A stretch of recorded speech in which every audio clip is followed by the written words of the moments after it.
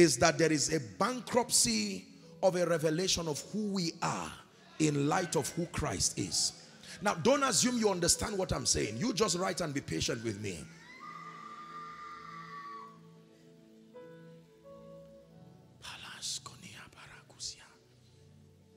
The absence of a revelation of who we are in light of who Christ is. Man that is in honor and understandeth it not. My Bible, your Bible, our Bible say that he will be like a beast in the field that perisheth.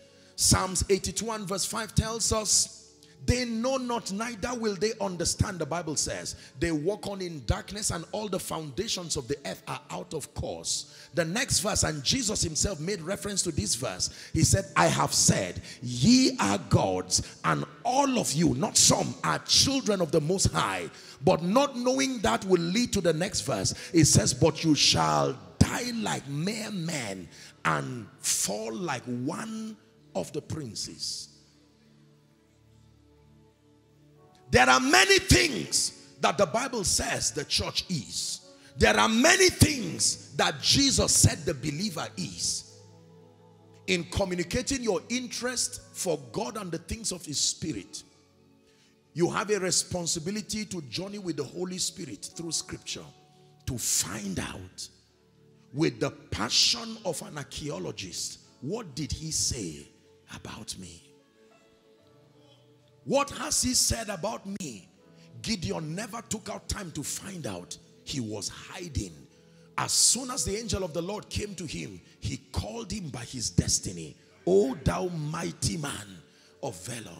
And Gideon said, no, that is a foreign statement. Nobody in my father's house ever told us we're that mighty. We are the least. This is the information we have on record. We are the least in our father's house and the least of all the tribes. And the angel said, you are wrong. I'm bringing to you another identity. You cannot carry that revelation to the battlefield. You will lose already before the journey. At the end of it, Gideon blew with the shofar and 33,000 people were summoned. The same person who was hiding. Church of the Lord Jesus Christ, hear me. This is more than a theological dissertation. It will be by the Spirit to give us a revelation of who we have become in light of who Christ is. Let's walk a few scriptures. Do you like scriptures? I promise I will not keep you later than necessary. If I show you this scripture and we wrap up tonight, that is sufficient for tonight. But I want you to be sensitive, because you see, the same Lord is rich unto all. But the reason why it looks like certain people carry greater weights and dimensions of his glory is not that God decided to isolate a few people necessarily. The Bible says even among the stars, one differeth from another in glory. He said there are bodies celestial and there are bodies terrestrial. Are we together? In fact, here's what he says. It says in a great house there are 4 kinds of vessels, all called vessels, but 4 kinds. Of gold, silver, wood, clay. Some vessels already by their formation, they are unto dishonor. And some vessels are unto honor. And that every man has the assignment to transit himself. In our world today, clay and wood cannot become gold and silver. But in God's economy, transition is possible. That clay and wood can start evolving. Something you can do with God can change your state until you become silver and you become gold. What does the Lord say about us? In fact, let me give you the 3 reasons. There will be a discussion all through my sessions in this conference. So number 1 is a product of identity. 1 John 4:17.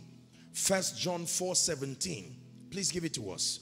1 John 4:17. The Bible says, herein is our love made perfect, entire, that we may have the boldness in the day of judgment, because as he is. South Africa, is that in your Bible? As he is, not as he was. If the Bible says as he was, there are many things Jesus did not carry when he walked upon the earth. For instance, no man could receive eternal life from him when he walked upon the earth, because the substitutionary sacrifice was not yet done. Are we together? So as he is, so are we. Not so we will become. So are we in this world. Reason number 2 for the current state of the church is that we have not yet understood by revelation our mandate, our purpose, and our commission. The second reason why the church carries a semblance of defeat, a semblance of weakness, is that we have not yet understood by revelation our corporate mandate, our corporate purpose, and our commission. The church is yet to understand our mandate, yet to understand our purpose. When Jesus walked upon the earth, did you notice that he was so meticulous in finding out and vocally declaring his purpose for being there? In Luke chapter 4, the Bible says he went to the temple and the scroll of Isaiah was given to him as his custom was. And the Bible says he found there where it was written concerning him. Apostle Paul, making reference to that scripture, he said, "Lo, I come in the volume of the book, as it is written of me." That means God is not deciding what to do with the church. The church came as a conclusion of God's intelligence. He factored in many things and arrived at this conclusion that the most formidable formula for this agenda is the church. And yet we wallow around as if God is hoping to know what to do with us. The inability to understand as a corporate people. Listen. The basis for unity, many of you here are leadership experts, and in leadership we learn that unity is difficult until there is vision.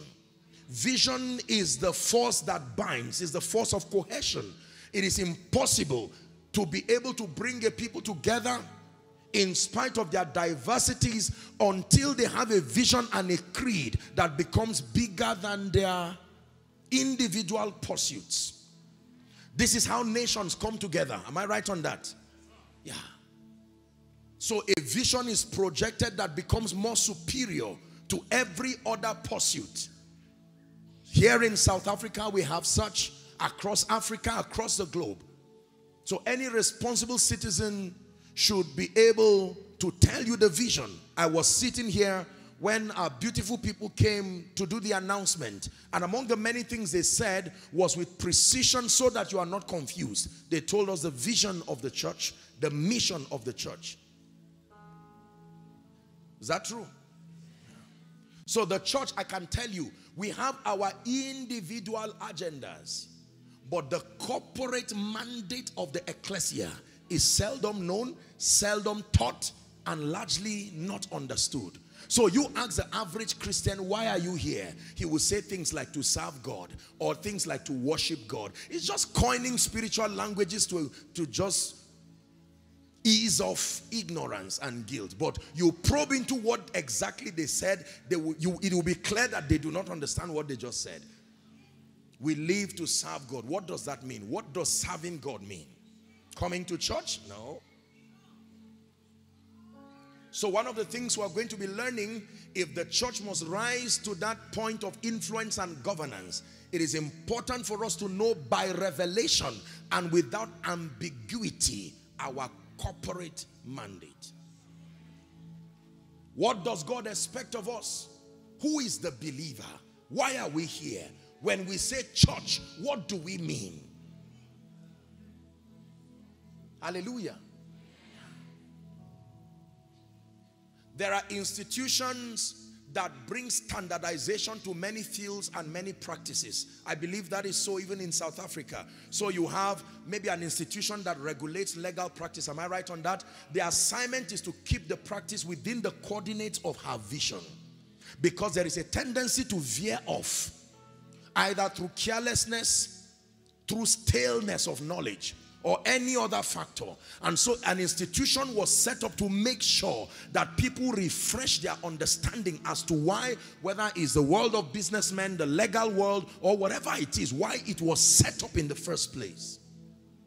Some of the leading institutions across the globe, they lead their various fields because among the many things that they do is that they imbibe as a creed in the mind of the students, the lecturers, and all who are part of that institution. This is why we exist, for this sole reason. If at any point you are found fighting this bigger agenda, even if what you are doing is correct with respect to that agenda, you are a rebel. So that as a believer, you don't choose what to do simply because of the spirituality around it. No. There is an exact description as to what believers should be doing. Listen, what you call your purpose and your assignment is you drawing from a piece of that big picture. Your assignment is your contribution to that larger body of God's program. Are we together? And with all due respect, ministers of the gospel, this is an apostolic conference. One of the things we must restore is an understanding of our corporate mandate as believers. Why did God leave the church? So we have all kinds of ideas. For instance, some say soul winning, some say various things, pieces of the truth. But there has to be a concise and an intelligent presentation that matches God's expectation. This is why this convergence was allowed by the Spirit. So in addition to knowing our identity in light of who Christ is, we need to understand the corporate mandate of the church. Have I lost you? Are we together? Let me give you reason number 3. What is the third reason for the current state of the church? Do me a favor. Your only thank you gift for me is to promise me you're going to listen to this message again. And that you are going to extend this message to anybody you know who loves God and is very serious. This is beyond an anointed preacher sharing truth. This is God bringing order and restoration to his body. You may have heard me say it in my teachings that the days of superstar Christianity is over. No. God's agenda is bigger than any Joshua Selman or no. It is a privilege for us to be conduits. Our focus must be him, his program, his agenda. And the truth is that in doing that, he will not leave us small. The economy was designed to lift everything that serves God. Did you hear what I said? God's economy was designed to lift and glorify everything that served him. Back home we call it Jesus revealed and Jesus glorified. Everything. Nothing serves God and remains at the same level. No. So you do not have to bother about your state while you serve God, because serving God will make you look like a fool.